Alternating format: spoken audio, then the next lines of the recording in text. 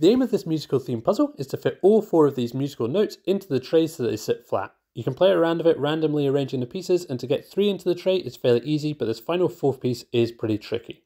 After playing around with it for a while, you might decide a more methodical approach is best. One piece fits really nicely into the corner, but after trying to fit the second piece in the opposite corner, it doesn't seem to work. You can flip the pieces over. They are all just the same using different colours of woods, but this doesn't seem like it's quite right.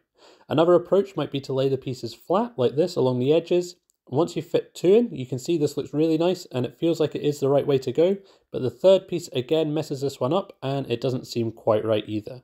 So the actual solution for this puzzle, you need to think in pairs. The first piece sits in a corner like this, the second piece sits as a mirror image down in the bottom corner over here, the 3rd one pairs up with the first piece, and you can probably see the final 4th piece goes in here and the puzzle is solved.